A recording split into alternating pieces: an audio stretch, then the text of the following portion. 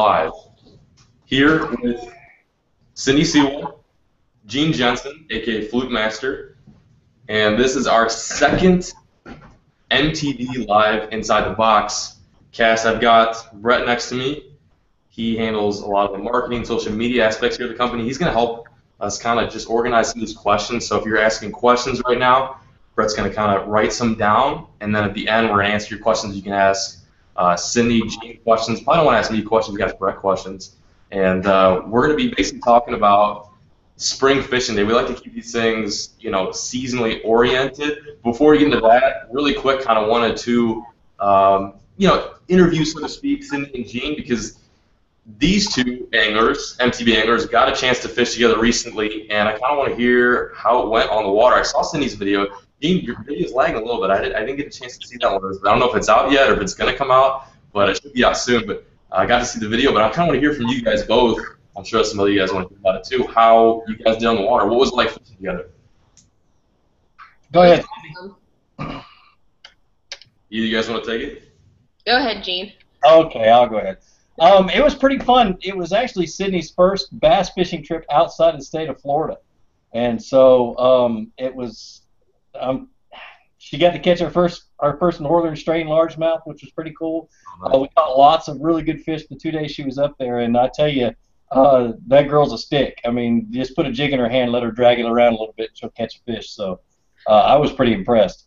Yeah, I saw she had you get in the net a few times. It almost like you should have just dropped the rod and then picked up the net, because you had you scooping up those.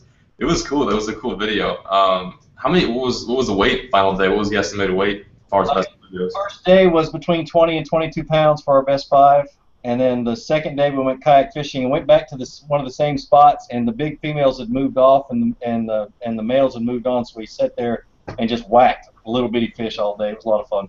Yeah, it looked really awesome. It was like one of those situations where it looked like you guys were just on them. Was it a lake that just tends to be pretty good, or was it timing? Was timing everything as far as it was Clark's Hill Lake, which is one of the tougher lakes in the area, and it was a solid pre-spawn. They were within 7 to 10 days of moving up to spawn, and so we just hit those transition spots and those points on the way back towards spawning pockets. And it was Sydney who figured out what mood the fish were in. I kept wanting to fish fast, and she was dragging a shaky head and got the first bite, and I'm like, forget it. We're going to be fishing slow the rest of the day, and that's what ended up catching our fish. What depth are they coming out of generally? Like, what were some of the bigger ones? Were they pushed off? 2 to 5 feet. Yeah, that first one that I caught in the sticks was pretty shallow, where you took that chatterbait off that stick. Yep, that was less than 2 feet, that first one. It was pretty good. Yeah, my videos, we're working on them. Because I'm in the middle of moving, selling my house, and buying a new one. I'm trying to spread my videos out as long as I can, because there's going to be a period of time where I don't get to fish while I'm moving. So that was just something we're talking about. So you're literally running this channel, getting ready to move, and then trying to at the same time put out new fresh content. You said you were out doing your slam recently. Yep. So yeah, there's a lot that goes behind. I mean, you guys know it better than I do. There's a lot that goes behind running the channel. We've got families, we've got other obligations, stuff like that. But it was really cool to see you guys both fish and put a hurt on. Man, got me jealous because it's cold. They're biting here, but it's still a little cold. So I was a little jealous. But yeah, you guys really put a decent hurt on. What was like the specific bait of choice? Like, was there a color factor? Or were they just eating? I don't know. What'd you catch most years on, Sydney? Was it the shaky head, or did we catch them on a little bit of everything? That first day, majority of what I caught was on a shaky head, just one of those doomsday Roku worms, and like a cinnamon mint, just like a light blue. And then that second day, it was just back and forth with the pumpkin jig, and then you dragging that craw pattern crankbait. Yeah, it was it was pretty neat. The majority of the fish came dragging. It was called a creeper by a greenfish tackle, and it's just it looks like an arky head, but it's a shaky head, and you put a crawbait on it, like a speed worm or something small. The vial craw is almost too big for it, so you put a little small crawbait on it, and you literally crawl it, drag it on the bottom, and the way it drags, the way it sits up, the fish just, if they're in that really funky mood, they hit it. There's been a lot of tournaments won in the last couple of years since that thing came out. That's interesting. So was that the bait that you caught that, like, I'm referring to Sydney's video right now, but last fish on where you had that vertical hook set where I think it was like, it looked like it was close to 4 or 5. I don't know how big it was, but was that fish? I don't know. You were like, your boat was pointed away from the bank. When I netted the bass? Yeah. You were, wasn't that the crankbait? That was the crankbait, yeah. The last few fish, the good big fish was caught on one of my favorite seasonal spots. It's no bigger than the deck of your boat. And just I crank it. There's a specific boat position you set up on to crank this spot. And if you hit that one rock or one hard spot on that point, you're going to catch a fish every time. That lipless crankbait video I did 3 years ago, all 3 of those fish, I caught 29-pound limit off of that one spot one time. And so it's one of those spots you can go back to this time of year every single year and catch good fish off of. And it's just, you crawl that crankbait along it, and it bumps that hard spot, and you just, I get the jitters because I know I'm about to get bit. So it's like one of those situations where they're in a specific area. Do you find that happens in other lakes too? Is it just like they get related to like such a condensed area? It's like, how do you use what's a technique that you utilize in order to find something like that? Like, let's say like someone would go out on a lake, they want to know where that rock area is, the area where those fish are condensed. What I do is I find a major spawning area. This major spawning area is way back in the back of a creek, and it's just a huge flat that they spawn on every year. Well, then I back way out because I know they're not spawning yet. I back out and I follow the creek channel, and I find a spot where that creek channel doesn't run into the tip of a point, but runs up against the side of a point, so it's a channel swing. And that point that's in that channel swing is where they like to stack up. And 1 out of 3 or 4 of those points will have fish on it, and if you catch one, there's going to be a dozen or 2 dozen on that point. And that's just the place where they stop, the last stop before they move back to spawn. This time of year is like, personally, I don't know how you guys feel about this. Personally, favorite time to fish because the bite can be specific. Like if you're on that specific bite, it can just be so good. Like in the summertime, you get a mixture of everything. You can catch them on top, you can catch them flipping docks like that. But this time of year, it's like they're on a certain bite, but as long as you can figure that out, it's just you're bound for a good day. Yeah. Like, is that kind of how you guys get down from Georgia and Florida and stuff like that? And with Sydney, it's a confidence bait, really, what I notice. And when I travel from lake to lake, I seem to find myself catching fish on the same thing I use at home, or the same type of bait I'm using at home, because it's a confidence bait. If I'm here, if I'm at Lay Lake or Leech Lake in northern Minnesota, I'm still going to be using a flipping bait into the grass because I have confidence. Yeah. That's pretty interesting. That actually kind of transitions me to the next question. So like in the springtime, what's one bait that you have tied on all the time? Let's say you're not even using it, but it's just like one of those spring baits that has always kind of been there when the bite's tough. Like, could you pick one, or how would you go about choosing that one lure? You go first, Sydney. Alrighty. For spring, for me, it would have to be a lizard of some sort, Texas rigged, and here all the colors for me are black and blue. Like flipping, pitching, anything, any style creature bait, lizards, whatever soft plastic. There's just something about the dark water here that bass cannot leave the black and blue alone. So anytime for spring, it's a lizard, and it's always some type of black and blue or an emerald blue, whatever the case may be for that. Are you Texas rigging that, or what's like the rigging preference for you? It just really depends. If I'm gonna want to pitch it up into some pads or heavy cover, I'll Texas rig it with whatever sized weight I need to get through. But sometimes I'll do it weightless and just pitch it under some hanging limbs and just let it do its thing and just twitch it. I mean, I'll just figure out what the bass want, and where they're sitting, of course. That's actually pretty interesting. Letting it fall weightless. It's just it allows that fish some time to catch up to the bait. It's slow and methodical and just a noise. And I feel like the longer that bait sits there in front of their face, it builds up their anger and it just gets them more aggressive. Right. Yeah. You bounce back and forth depending on what the fish want and like what specifically you're fishing. So that's pretty cool. What's your go-to springtime rig or bait? I'm torn. It's between a chatterbait and a lipless crankbait. But I always have a red lipless crankbait tied on in pre-spawn all the way up until the temperature gets into the high 50s, and then I'm moving on because they're getting up and getting ready to spawn. But yeah, it's gonna be a lipless crankbait probably.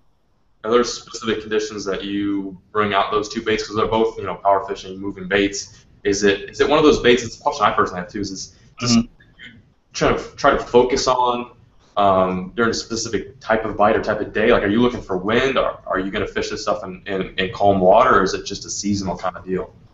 In pre-spawn, I will start fishing it when the water temperature gets about 48 degrees. Okay. And I have crawled a lipless crankbait to where you could feel the tip of it hitting the bottom and just praying I don't get it hung on something. But they just annihilate it, and so that's what I'm fishing. And same thing with the chatterbait. The thing I like about a chatterbait is you can crawl it like a jig if you have to, and you can yo-yo it and pop it up and down. You can fish it a lot. There's a lot of different ways you can fish it depending on the activity of the fish. And I'm going to fish it from that from the spawning area. When I'm fishing pre-spawn, I go spawning area backwards. I'm going to fish from the spawning area back about 5 turns in the creek channel. And wherever there's some steep banks, I'm going to fish it along the steep banks. And so it's just all about pre-spawn. Then once I get bit, I may slow down and throw like a Texas rig lizard or a jig or something because I want to clean up that spot that I caught that fish because it's not by itself. Okay, so you basically find the fish with the movement. Yeah. That's cool. That's something I think is that can be applied anywhere. That's not just like a Georgia deal, because something that a lot of northern anglers do up here when the water temperature is cold, I see it in the West Coast and the East Coast. So for anyone out there really who's trying to get on them right now, that's definitely some seriously good knowledge. So that leads me to another question. When you're running down the lake, when you're using these baits like that, I'll narrow it down to like 3. What are like 3 main things that just look so good? Like that looks like spring bass to me. So like, what is some it could be structural, just anything like you said, a swing or something like that. What's some stuff you're looking for? Like 3 main things. Go ahead, Sydney. You know. For me, here in Florida, you're always going to have some type of plant in the water, pads, hydrilla, whatever. So if I can find any type of grass, I'm going to go straight to that first off and just look for those tiny pockets to flip in. After that, if I can find some docks, throw up in there, and then even just little random piles of lumber or whatever, pitch in there. Like isolated or something like that? Exactly, yeah. That's cool. That's kind of what I like to fish. I mean, personally, I guess the 3 things I like to look for is, being in the north, is just anything with chunk rock, big rock banks. Just tends to heat up a little bit faster. I find that, especially the steeper it is too, they'll get stacked up on that too. And docks too, like you said, docks are just awesome because they absorb a lot of heat. Heat this time is kind of rare this time of year. It's actually, I think, is it still snowing?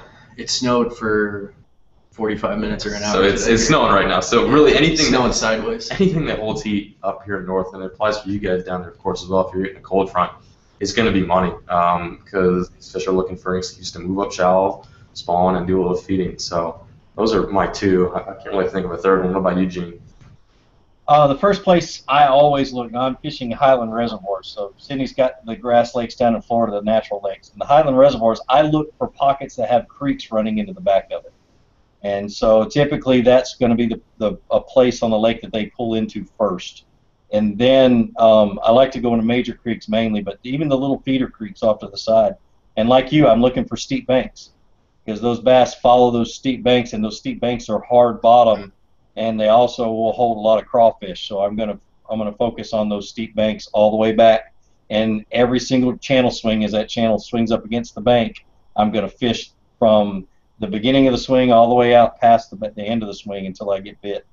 And then from there, I can just go from creek to creek and fish that same exact area all the way up. So that's the first place I look, is something that has water running in the back of it. That's a good one too, and it's like one of those things you don't really need a graph to find either. You can look at a map and just see where those small creeks meet the big lake.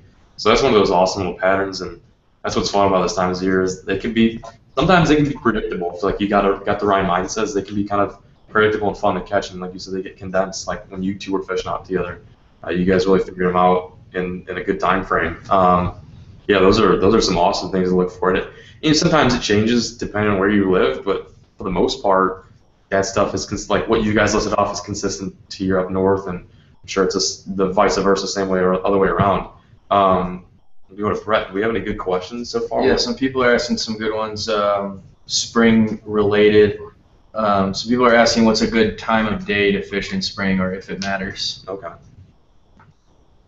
You guys For me, I don't want to say spring start like the other day. It was officially the first day of spring. But here, I mean, the water temps have been high 60s, low 70s since almost the end of February.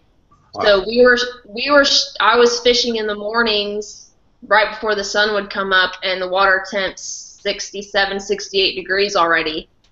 So for me, it's morning, mid-noon, afternoon, the fish are all biting, but where you're at, it's still going to be freezing cold in the morning, you know what I mean? It's going to take a while for the water to heat up, for the sun to be out. Yeah. So is there I guess maybe in a different form of question, do you find that even in the springtime for people who are down south, is now a decent time to fish in late afternoon, maybe even night, so to speak? Is the bite still on, or how does that work? Oh yeah, right now I'd say the bite's on fire. As soon as the sun comes up, as soon as the sun goes down, all day right now, especially with it being the spawn. You can find them. It seems like this time of year, it's really about the season. It's about what the fish are doing and their internal instinctive clock. They're thinking about spawning, so you can usually take advantage of that and figure them out. What about you, Gene? What's some good times to fish for you? I always take into account the water temperature. If the nighttime was 5 degrees or 10 degrees colder than the water temperature, of course the water temperature dropped during the night. And so I may not be in a hurry to get out until the sun comes up. And then the very first places I'm going to hit, especially if it's in the 50s, the water temperature's in the low 50s, first place I'm going to hit is going to be rock. I'm going to go find rock, and then the floating boat docks that have the black floats underneath it that get the sun, and I'm going to hit those sunny banks and try to catch them on something, something moving, spinnerbait, chatterbait, whatever, until I figure that out. And then once the sun gets up and the bass start to scatter and start to head on up the creeks, I may try to follow them. So it's just that 50-degree mark. Right now we're in the 60s. The bass pulled up to spawn yesterday, so it's a whole different ball game now. So yeah, that's interesting. Just following with it, not sticking with one thing all throughout the day. Yep. Watch the water temperature. That's key. Yes. You want to open up some boxes? You want to start talk about some lures that we got? We all got our boxes this month. Of course, we got it. I could just walk over that. Yeah, which one? Oh, this one? Yeah, grab the big box.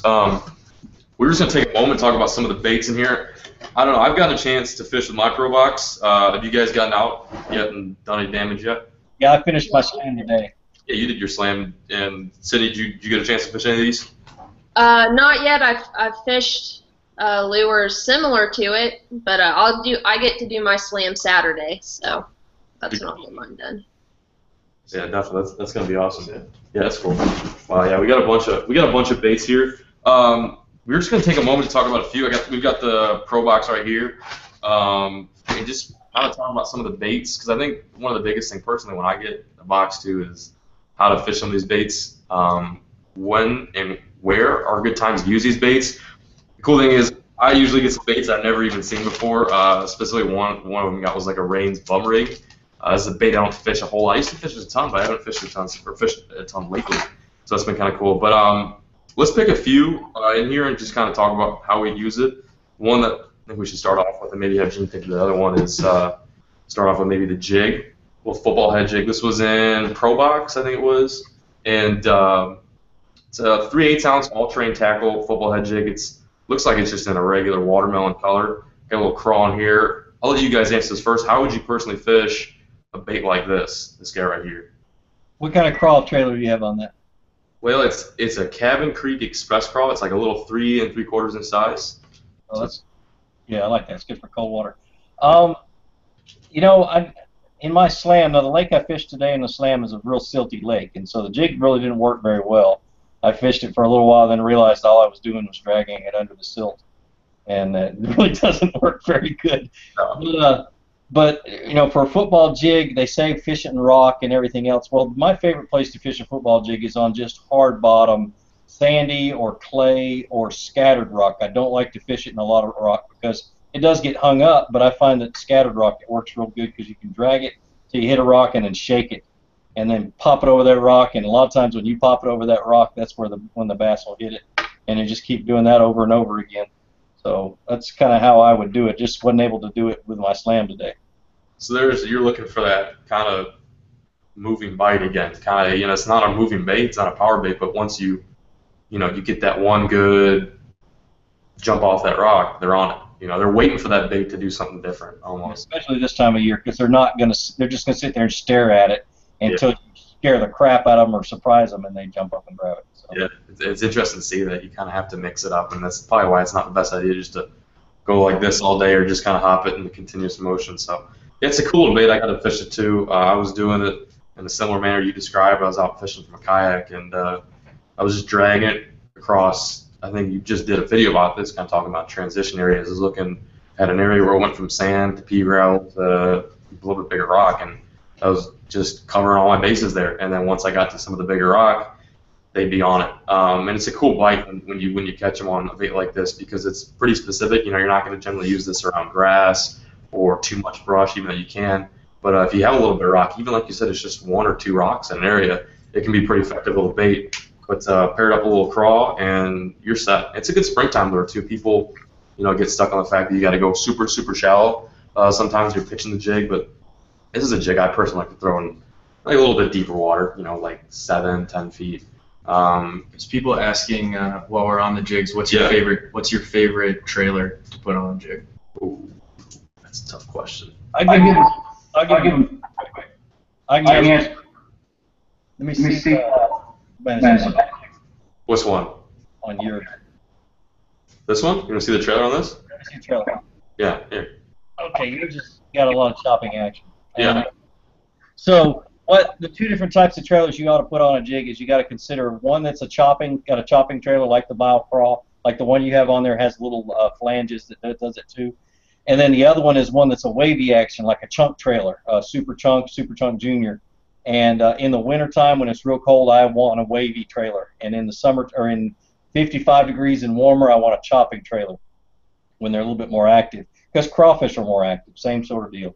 So no matter what you choose, look at them that way. Two different types, a wavy or a choppy, and you'll be good. Cool. That's a good answer. Yeah, and it depends on, like you said, the water temp. What about you, Sydney? What are your two trailer preferences?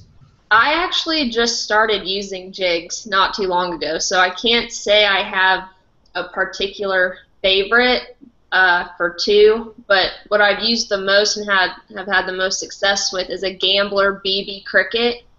Okay. They're a smaller size creature bait. They're probably that big, maybe. Just a little downsize on it, and that's what I use most of the time. And that's almost like, I think we can almost even do like a third category, do like jeans too, is like you got chopping, you got kind of wavy, and you got one that literally doesn't do much. I believe the Cricket, that doesn't have like moving claws, does it? It's just got the... It looks similar to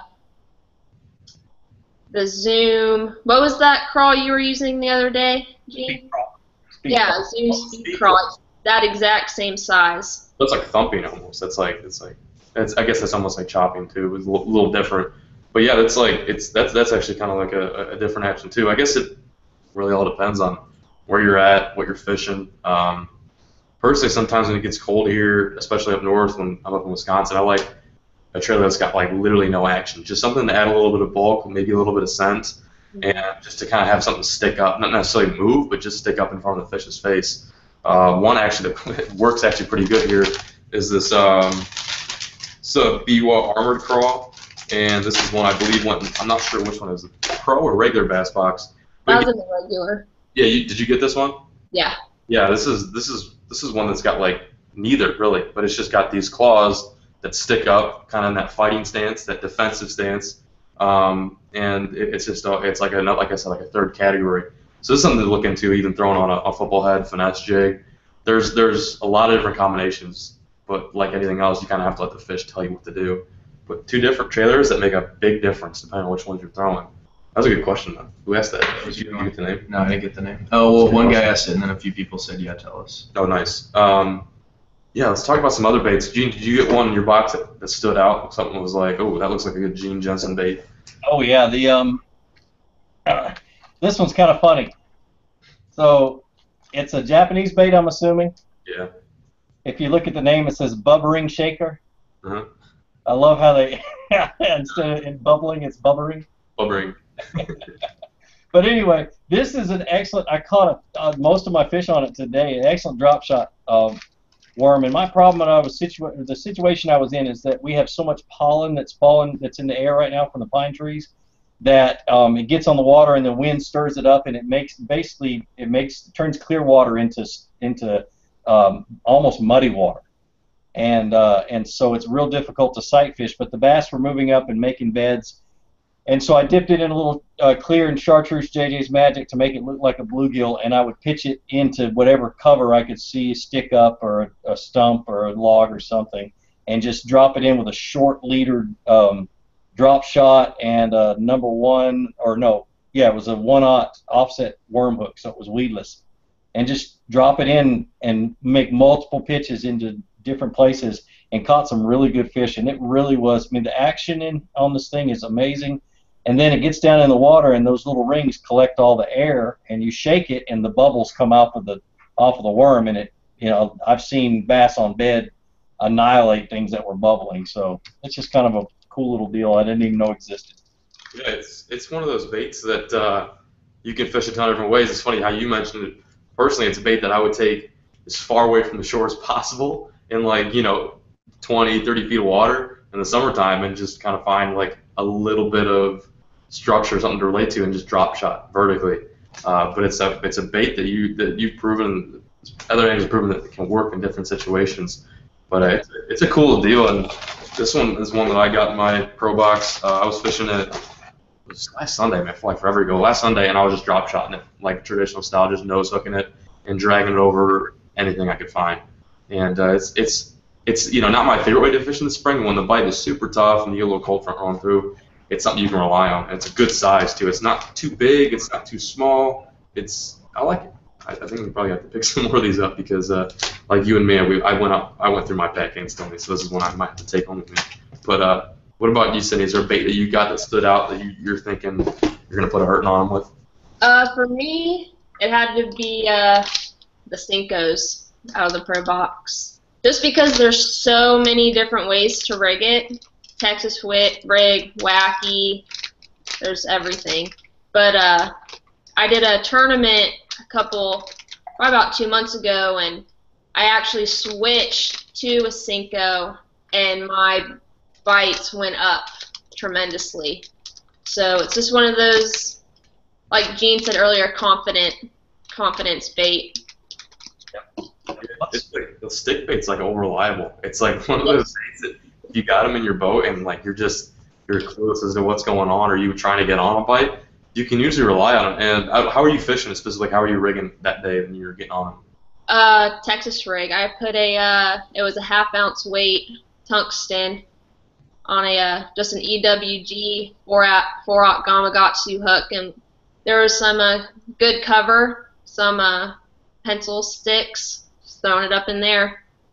That's crazy because it's like it's different because when I was doing my slam, I was doing it minus the big weight, and I was doing a weightless, and I found a nice windy bank, and I was just twitching along there. But like you said, it's versatile. You can rig it literally so many different ways, wacky style. On a shaky head if you wanted to, like on just a regular jig head exposed hook. You could flip it, punch it with a Texas rig. It's a versatile lure. It's one of those lures that, if you've got the tools, you can usually put it to good use. Yeah, it was a cool bait though, and it's got like a weird, I don't know, it's like spongy. It's like yeah, it's like really. I'd like to know what they make it of. It's really soft. It's got a ton of salt in it. But if you right there at the egg sac where you put your hook when you wacky rig it, if you pull it apart, it's got a mesh in it that makes the hook stay in there, so you don't have to wacky rig it with the O-ring or anything. It's got a plastic mesh right in the middle of it. See, that's something that I didn't even know because I didn't know that either. So your hook doesn't rip out of it, and so you just wacky rig it and throw it. Yeah. That's awesome. I've always been impressed with the guy that designs all these baits for Savage Gear. He's a freaking genius. it's cool because it's minimal too. You don't have to put like a ring on there or anything like that. It's just And it's right there where the little egg sac is. That's pretty cool. I didn't even know that. Honestly, didn't even know. Gene's over there discovering the baits for us. Yeah. Another thing too with these Senkos, I have a lot of people ask me if they're just starting to get into bass fishing and what's a go-to bait. I always recommend a Senko just because you can fish it in so many ways and you can't really screw it up. Like, you know what I mean? Yeah. You can fish it however you want at whatever speed, and it's going to do what it's supposed to do, and it's going to attract the fish. Totally. It's like a pond. It's a great pond tactic. It's a great big lake tactic. It just depends on how you want to use it. Really, it's a year-round boat to me. I was just catching them in 45-degree water temperature with it, and just moving it slow. And I know times where you can fish all the way up to really cold winter. So it's an awesome little bait. Specifically, this one's unique though. I didn't know that. I was weightless rigging it, so I guess I didn't really figure out that feature. If I was whacker, I probably would have figured it out. But that's cool. Yeah, this month's box was pretty neat. It catered to, I'd say, a majority of anglers. Just being that it's got a variety of different lures in it. The one I got the most use out of the jig probably. This guy right here, the Armor 2 worm, and then the bub ring, 4-inch bub ring. And yeah, that's a good way to go, really. Just having a nice selection of soft plastics and jigs and stuff like that. Any questions queued up, Brett? Anything? Yeah, we're getting some good ones. A lot of people got one, so they're wondering if you guys had tips for how to work the whopper plopper. Oh, we didn't. Oh, yeah, I got that. Yeah. A lot of people are excited about it, so. Cast it out. Reel it in. And reel it in. Cast it out and reel it back in. That's one of those baits that, again, kind of like the Senko, that a lot of anglers can use. If the water temp's a little warm, it's on. It's unique. It's a bait that I remember when it came out. It was, I don't know if they had the smaller size, but I remember when Larry Dahlberg came out, it was like a big one. It was like for bigger, toothier critters. And when they came out with, like, I think maybe the smaller one, if they marketed a little more, it blew up. Like it was like sold out in Tackle Warehouse.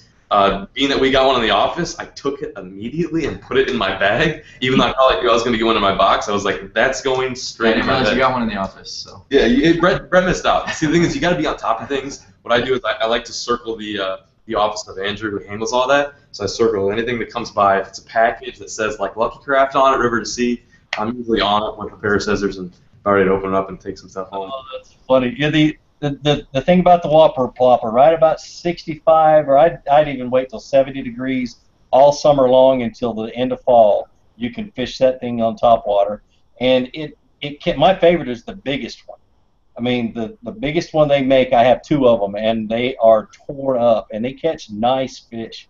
But, I'm so jealous because my kids got all the regular box that had the whopper plopper, and I got the pro box, and I didn't get a whopper plopper, so. We might have to send Gene a pity whopper plopper. I think all we have left is just straight up black, though. Is that kind That's all I fish. I fish. Perfect. Yeah, it's a cool lure because it's like so unique, and I think the cool part about it is like it could be like one of those baits that's tough to fish with like the prop on there, but it's like a really softer plastic, so it doesn't get away with the hooks too much, and it's a cool lure. It's a bait I really have not fished before. Yeah. Saw it at the office and heard more about it. It's called a whopper plopper. I mean, why would you want to fish it anyway? I know, it seems like an interesting, like, offbeat name, but then once you tie it on and start fishing, it's like serious. It's like a real deal, It is a real deal. So yeah, you guys, everybody that got it, have fun with it. I got one, and when I first looked at it, and I saw it when I was reading the about your box card, I'm like, whopper plopper. That's pretty interesting. And then I took it out. I'm showing the camera. I'm like, look, the tail moves and everything, because I had never heard of it before. Yeah. And then my boyfriend was like, you got a whopper plopper? That's awesome. And he knew everything about it and had to teach me about it. And I watched some videos, and bass were annihilating it. They would come back after it like 4 or 5 times. It was ridiculous. And you can't include the Bama bassing videos because they have that special lake that gets. It was River to Sea. Okay. Yeah. It was. Can you hold yours up again, Sydney? People were saying in the comments you could look at it. Yes. Mine's the smaller one. Spin the tail. Show them how it works. See? It's like a buzz bait. It's a floating buzz bait. That's all it is. Yeah. Unique. It's one of those baits that you can't be like, oh, you could just use that one. It looks just like it. No, it's pretty unique. And the hooks are sharp. So. I know. I was playing with it. I just found that out. They're very sharp. Sticking you in the fingers. That was a good question. I totally forgot about that. I totally forgot. Can't forget about the Whopper Plopper. Yeah, the Whopper Plopper. That was one of the big baits in the office. Oh, before we get off the Whopper Plopper, somebody's wondering if you think it could catch some pike and muskie. Oh yeah. Oh yeah. I remember seeing when I first saw videos about it. It was like Larry Dahlberg with a giant reel, just like chucking and whining it, and seeing these fish go up in bass. Bass can eat it too. But cool. Man, I'm trying to think what. So we covered jigs, we covered spring fishing, we covered a little bit of Whopper Plopper action. We figured out that these worms have a little band in them, or a little tough spot. I mean, we've covered a lot thus far on the show. Is there anything that you guys want to touch base on as far as like something that maybe you've been out in the water and you've been thinking like that's a pretty cool thing to talk about? I find that when I'm on the water, I start fishing, I try something new and it works, I want to share it. You know, more than necessarily my catches, I kind of want to share how I'm catching them because that's all the fun about it. It's just figuring out what the bite is like this time of year because it can be different. Yep. I kind of want to talk about my slam. That's kind of what I want to talk about. If that's all right. Yep. I've been doing my slam 2 years to the date. Okay, and so it's time to let it evolve to something else. Still going to be the slam, but what I decided I want to do is do more teaching. So I'm taking each lure and I'm doing basically an instructional video, a little short one, on each lure that's in the box, and then going out and trying to figure out what the fish are biting on, and then try to catch as many fish as I can out of something that's in the box that the bass want, instead of trying to force feed them what they don't want. And so basically I'm figuring out a pattern and a presentation with what's in the box, and hopefully by the end of the video, the guys that are watching it really do learn a lot about what's in the box and what they can do with it. And that's my thought behind it. So I'm excited. I finished the first one today. Unfortunately, it took me 2 days. But hopefully it turned out pretty good because I've still got the raw footage. I haven't even sent it to my editor yet. But that's what's new here. The bass moved up to spawn, and so we're just looking for bedding bass and trying to pitch in and catch them. That's neat because I kind of get that vibe too because it's almost like you get to not necessarily mold the day around one bait, but kind of focus on that one lure, kind of showcase that one lure, especially if that's what they're biting on. And it's a different, I kind of like it. It's a different way of approaching what you got in your box instead of, like you said, force feeding them to eat it, because the baits in the box are going to work, but may not work all in that one day. Right. I mean, there's been days where you can only get them to eat a crankbait or only get them to eat a black and blue jig. So taking the time. Sometimes, like when you do the slam, personally, I do it when I catch one on that bait. It's at the back of the boat, and I'm on to the next one. But I haven't really taken time to talk about that bait that just caught me, that 3 or 4 pounder. So I like that. That's a pretty cool. I got tired of I wish I could fish that all day long, because that's exactly what they want kind of feeling every time I. Because you just caught a nice fish on it. It's like the hardest thing to do is put it down. Yep, and then it's going to take me the rest of the day to catch a fish on everything else when I could be whacking them on that bait. Right. That's a cool mindset. Did you see something? Yeah, people, I guess it's different for you guys because it's way warmer there, way longer, but people are wondering when they should start throwing frogs out here in the Midwest. Frogs in the Midwest? 60 degrees. I guess I'm going to have to answer that question. Yeah. Yeah. Don't be question. 60 degrees when the water temperature gets 60 and up. Actually, no, I'd say 70. The coldest I've ever caught them on a frog was 65, but that was in that special lake in North Carolina that. That was a special. That's Gene's special lake. We're not even going to worry about Gene's special lake. They eat fish food on the top, so they're a top water feeding fish. Okay, so if you have a lake with a fish machine, a fish feeding machine out there, then you can catch them when the water temperature, what did you say, 60 degrees? Okay, yeah, duly noted. 70 degrees and up. Yeah. That's a good idea. We should put out because we live right by Lake Michigan. We should put out a little fish feeder out there. Get the salmon and smallmouth that come in. I think that's a good idea. But for me, it varies. It depends on the frog. man, I feel like I got to be careful with this because in your situation it happens at different lakes. I like to throw the frog just to play it safe. Like I can get on a consistent frog bite when that water temperature reaches 60 degrees. There have been a few times where if the vegetation starts to grow early, not necessarily like it's almost like the water temperature dictates it a lot, but when you have a little bit of vegetation that starts to kind of make its way up to the surface, you can sometimes get on a pretty early topwater bite. There's been a few times where we got early pads here when the water temperature has been, I mean, you're like 60 degrees, which is pretty cold for, topwater fishing, especially since they haven't fully gotten to that spawn mode, and they've eaten it. They've gotten on it, and there's been times too where we'll go up north in Wisconsin where those fish are used to that cold weather, and all it takes is like some like a 2 degree, 3 degree warming period to push them up shallow, and they'll hit poppers.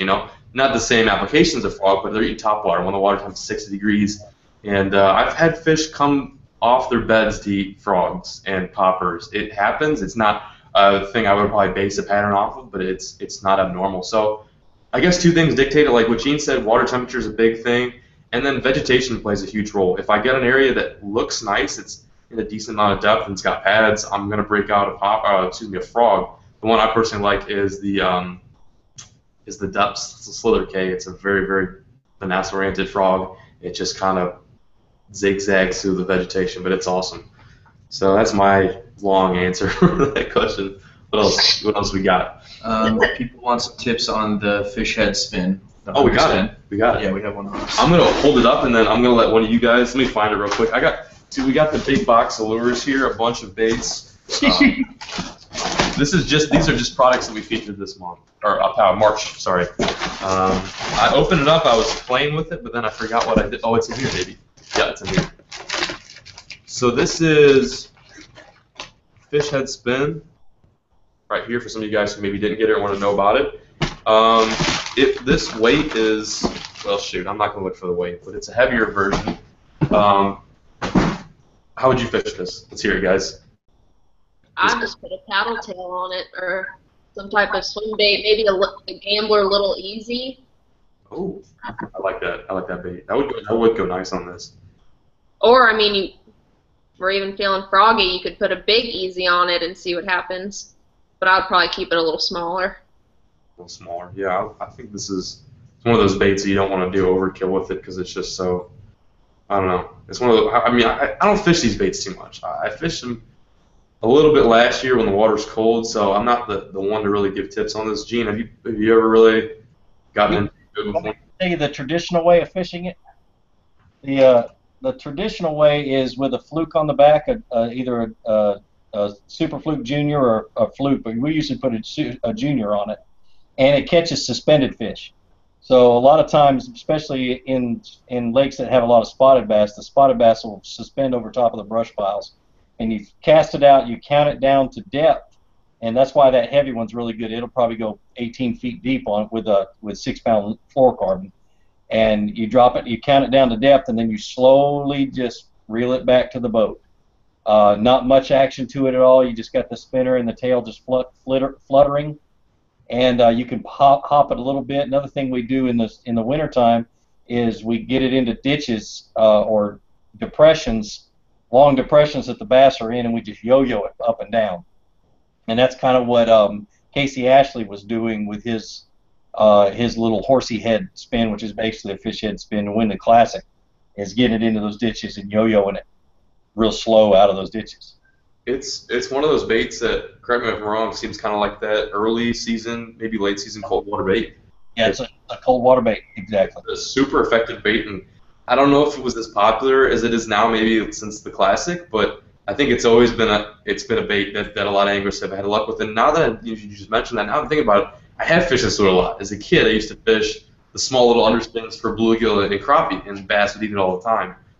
Through a different method, but I tried to usually position off the bank and cast it out there. But it's a cool little deal. What kind of equipment? I noticed you said 6-pound test.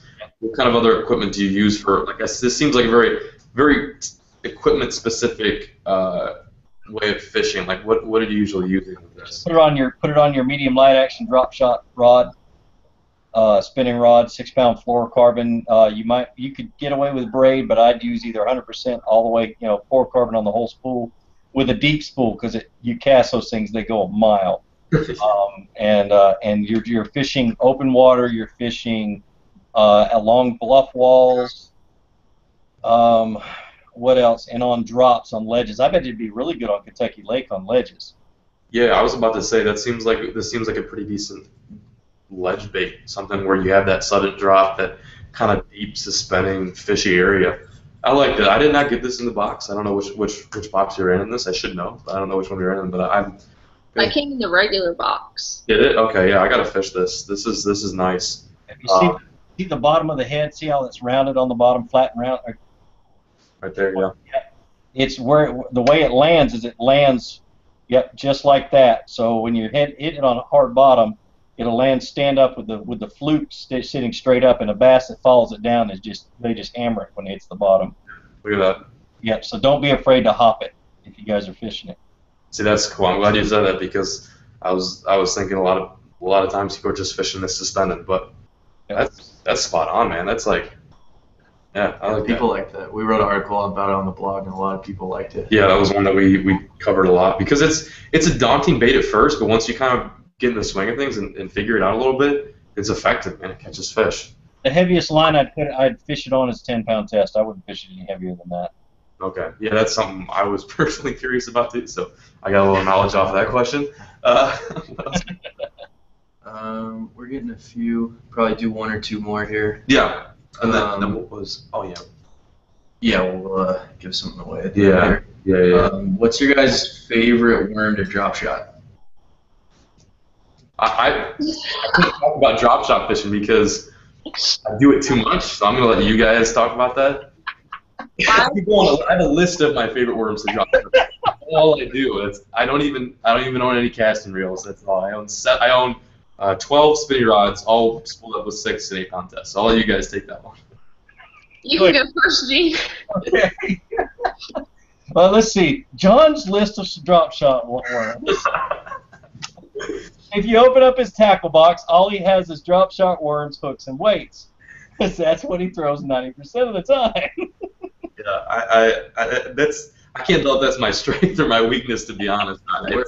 Yeah, broke, don't fix it. Yeah, my favorite one is the plasma tail, the short one. I mean, the action that you get on the plasma tail when you just barely shake the line, even on a slack line, I absolutely love it. And I put a ton of fish in the boat last year on it, and it was the first year fishing it. So it's going to have to be the plasma tail, and then the second is going to be the robo worm. Oh yeah. So, the Old Faithful, you can't beat those sometimes. So. Here's the bigger plasma tail, which this is her answer. I'm going to circle back to this bigger worm, but I want to hear Cindy's drop shot lure of preference. I've never used a drop shot. What? He lives in Florida. Okay, Sydney, this is what I want you to do. Get a medium action bait caster. Oh, shoot. Okay, somebody turn their phone off. We claim that on you? Sorry, guys. Get a medium action bait caster, put 12-pound test line on it, and put a drop shot with a 2-aught or 3-aught worm hook, and go flip it into your grass.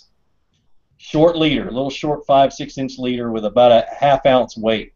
Flip it into your grass with a little worm on it, and just see what happens. The only time I've ever used a drop shot was during the December slam with the it had the drop shot hooks, and then it came with the tassel tail or taper tail. Mm-hmm. That was the only time.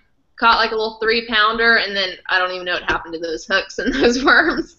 That was too much. That was too much drop shotting for you. Yeah, that was enough for one day. I can't believe you just said that. You've never really shot it. Just fish it on a bait caster just like you would pitch and flip anything else. Just go flip your grass with it. You'll find that it punches through that grass a lot easier.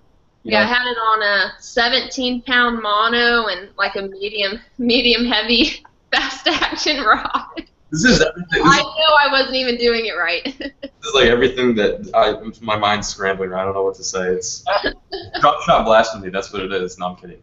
I knew your reaction was gonna be crazy, so I was a little embarrassed saying I've only done it once. It's a tactic that really, if you fish a lot of those kind of waters, you don't need to use.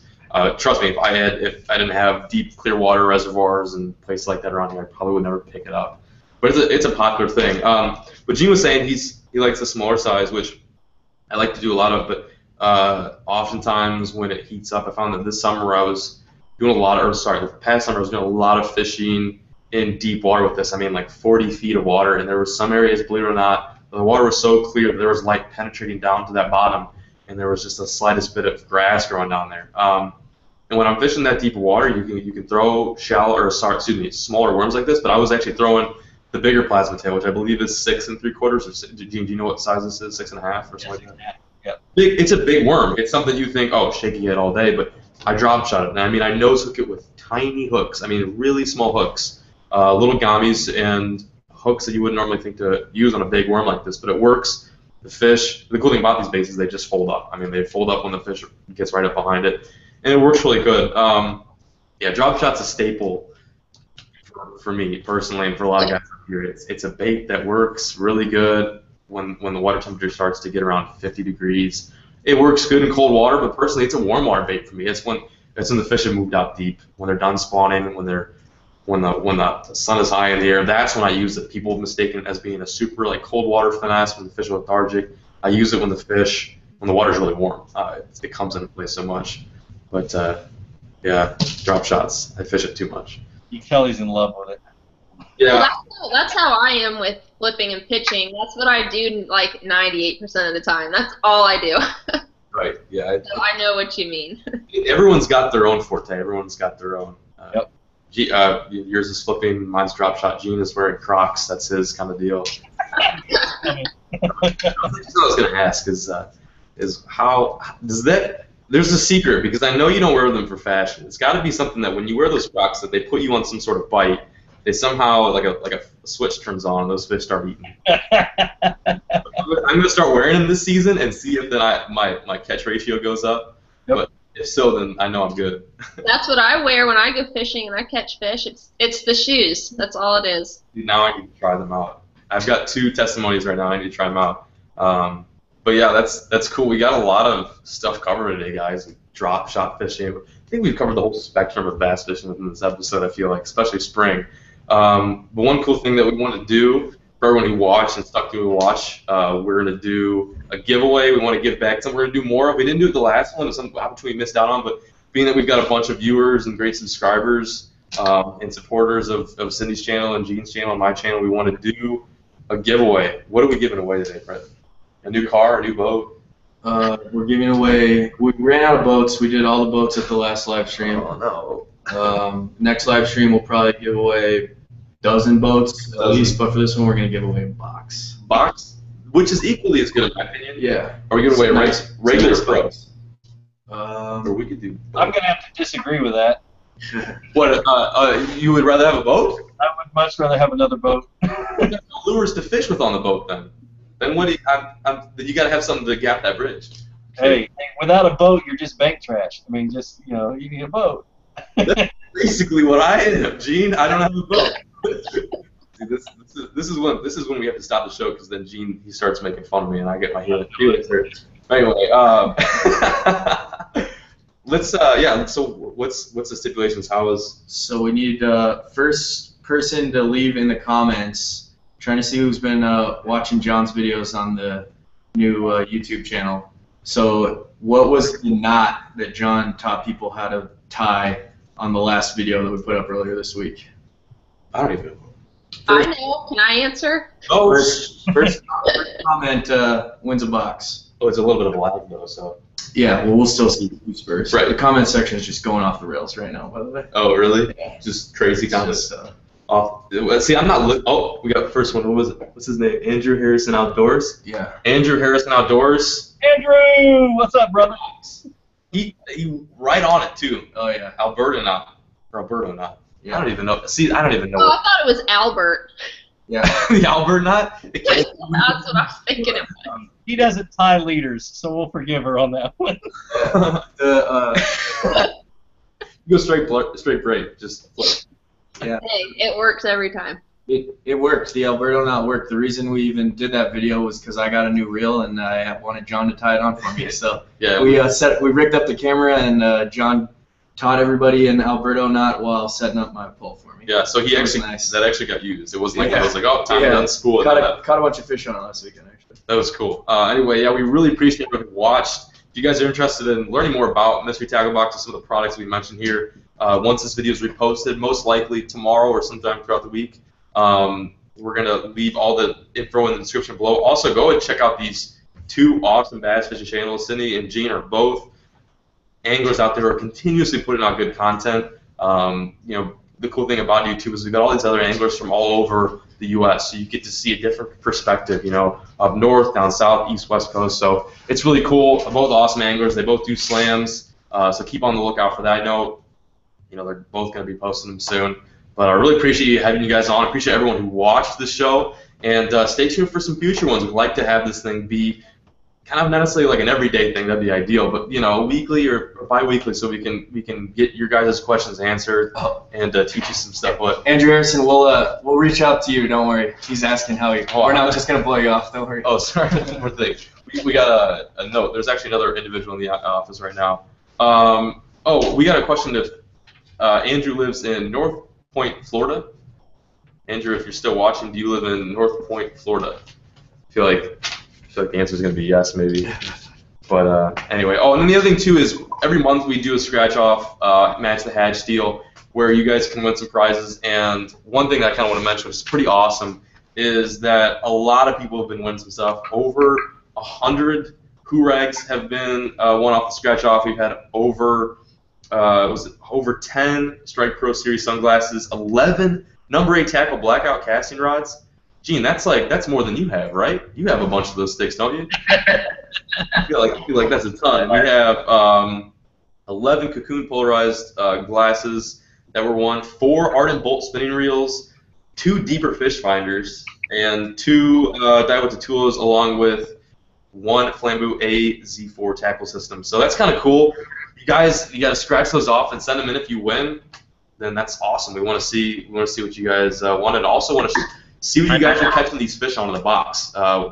Brett does a lot of the Instagram stuff. If you guys have some fish that you caught with the box, or just want to see your catch in general, send them over to the Mr. Tackle Box Instagram. Shoot us a DM. Slide into those DMs. Slide up in those DMs and repost and send some pictures. And we're always ecstatic to see what you guys are catching with the items that we get in our box. But I never win. Why don't I ever win? Did you not win? That's the other problem too.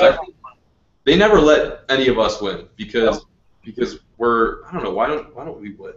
It's been an issue since I started getting these boxes. I never win. I've tried contacting customer service multiple times, asking. At certain point in time, you try so hard, you feel like they should just give you something. But scratch those tickets off. If you guys get some winners, then contact us. But anyway, thank you so much for watching. It was an awesome show. Really appreciate Cindy and Gene being on here. Appreciate, like I said, all of you guys staying tuned. So we will catch you guys on the next MTB Live. Good fishing. See ya. Bye.